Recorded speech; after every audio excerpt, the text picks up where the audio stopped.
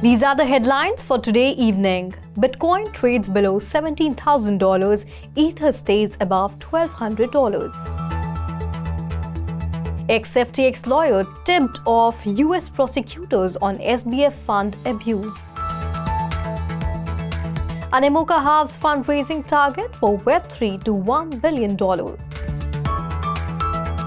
Celsius earn assets belong to Bankrupt crypto lender judge rules. Mango market exploiter must stay detained pending trial, court rules.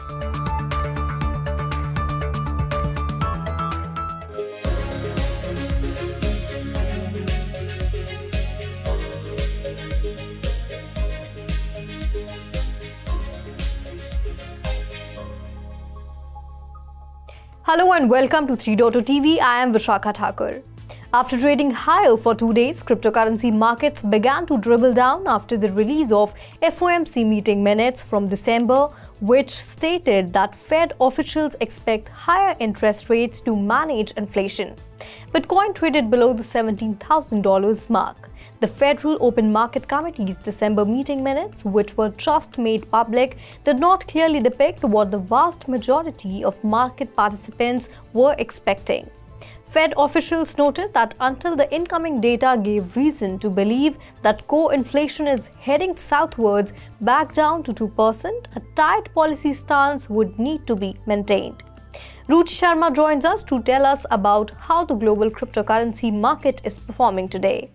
IC15 index of cryptocurrencies was trading down by 0.1% at 24,680 points. The Fed last year hiked its policy rate by 425 basis points from near zero to a 4.25% to 4.50% range, the highest since late 2007. Last month, it projected at least an additional 75 basis points of increases in borrowing costs by the end of 2023. The global crypto market capitalization is at $818.35 billion, a decrease of 0.1% over the last day. The total crypto market volume is at $31.4 billion and a decrease of 1.5% over the past 24 hours. After the calm end of 2022, Bitcoin stood quiet at the start of the new year at around $16,500. Bitcoin was trading at $16,830, down 0.1%.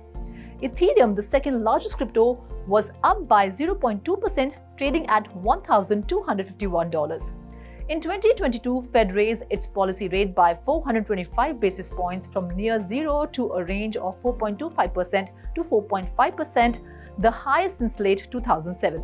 Going forward, investors will review data on US non-farm payrolls, the unemployment rate, and hourly wages set to be released on Friday. Market participants believe that since the report could have a big impact on the Fed's next move, it could impact the global market. US stock futures were flat as investors looked beyond the hawkishness of the Federal Reserve's meeting minutes released in the afternoon towards labor data coming later this week. Futures tied to the Dow Jones Industrial Average lost just 11 points. S&P 500 and Nasdaq 100 futures were both marginally lower as well. BNB was up 1% to trade at $256. Avalanche AVAX was trading at $11.9, higher 1.3%. Cardano's ATA token was up by 0.5% to trade at $0.26. Doge, the popular meme coin, was trading up by 2% at $0.073. Shiba Inu was trading up by 3%. However, Solana SOL was down 3.3% and was trading at $13.2. Polygon Matic was trading down by 0.2% to trade at $0.79. Ripple's XRP token traded at $0.34, down by 1.7%. Polkadot was down by 1.2% to trade at $4.5. Thank you, Ruchi, for your in-depth analysis of the global cryptocurrency market. Collapsed crypto exchange FTX's former top lawyer Daniel Friedberg shared his knowledge of founder Sam Bankman-Fried's use of customer funds with US prosecutors. Friedberg joined a meeting on November 22 in the US Attorney for the Southern District of New York office with Federal Bureau of Investigation, Department of Justice, and Securities and Exchange Commission officials. In the meeting, Friedberg explained how FTX's sister trading firm Alameda Research worked. FBI agents reportedly contacted Friedberg a few days after the crypto exchange filed for Chapter 11 bankruptcy protection in November. He is not under criminal investigation and expects to be a witness in Bankrupt-Fried's trial, which is scheduled for October. Animoca Brands has cut in half the amount it hopes to corral for a new Web3 and Metaverse investment fund. Yatsiu, the Hong Kong-based company's chair, said in a Twitter Spaces interview that it is now looking to raise around $1 billion for Animoca Capital this quarter. Siu had told Nikkei as recently as November that Animoca would target $2 billion for the fund, which will make mid to late stage bets in the sector. The news comes with the crypto sector still reeling from the spectacular collapse of Sam Bankman-Fried's FTX in November. Around a dozen of Animoca's portfolio startups were affected.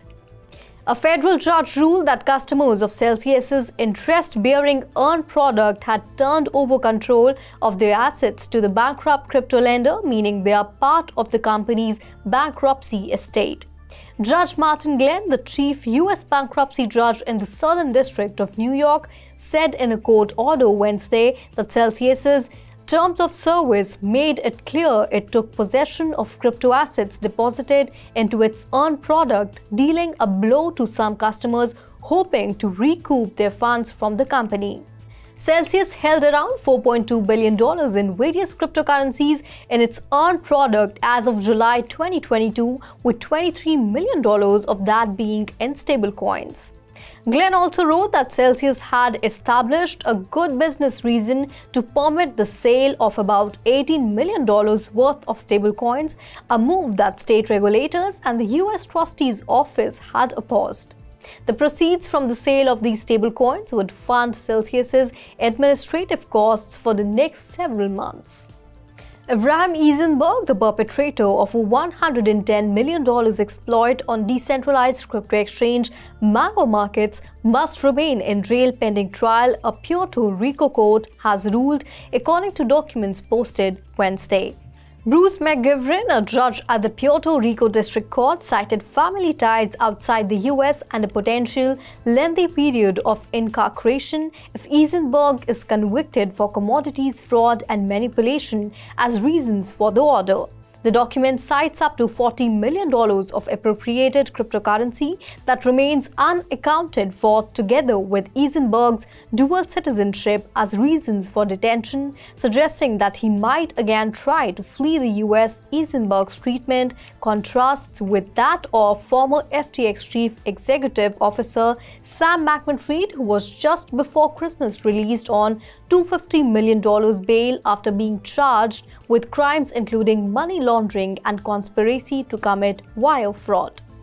And now let's go to Ruchi Sharma to get an update on the three buzzing stocks of the day. PancakeSwap recently released V2, allowing users to earn cake while also providing liquidity in the form of flexible and fixed-term staking. Users of the largest DeFi network can now use the newly released syrup pools in conjunction with, say, Aptos, and earn staked APT in addition to PancakeSwap tokens as a result of the upgrade. PancakeSwap is currently available on Ethereum, BNB Chain, and Aptos. When PancakeSwap V2 was released, some of the world's largest Bitcoin whales scooped up some tokens and invested heavily in the project. Cake was trading at $3.30, up 0.31% in the past 24 hours with a market capitalization of $5 million. AXS Investment, a leading asset manager providing access to alternative investments for growth, income and diversification, is today celebrating the one-year anniversary of the AXS Astoria Inflation-Sensitive ETF. The PPI ETF arrives at the one-year mark with a number of accolades, as it is currently ranked number 1 in its Morningstar category as the best-performing inflation-sensitive ETF on the market. Investors and industry watchers have taken notice of PPI's success as the fund crossed the $50 million asset mark in just over 50 days of live trading and was named ETF Newcomer of the Year at the annual ETF and Mutual Fund Industry Awards in mid-2022. PPI is actively managed by Astoria Portfolio Advisors, experts in building and managing ETF portfolios for financial advisors. AXS was trading at $6.80, up 1.30% with a market capitalization of $6 million.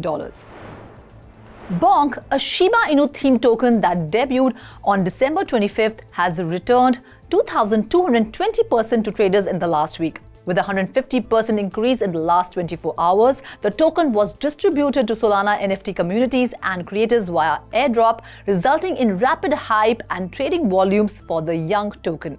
However, early investors aren't the only ones who stand to benefit. Liquidity pools on Solana-based decentralized exchanges like Orca have drawn over $20 million in volume for trading pairs involving Bonk, earning liquidity providers thousands of dollars in fees. The Bonk SOL pair has over $14 million in trading volume, while the Bonk USD coin pair has over $6.2 million, according to Orca data. Both pools pay out nearly 1% hourly to liquidity providers, or more than 24% per day. Bonk was trading 179% up with a market capitalization of $2 million. Thank you, Ruchi. Well, that's all in today's special bulletin. This is me, Vishakha Thakur, signing off. For more such updates, please like, share and subscribe to 3.0 TV.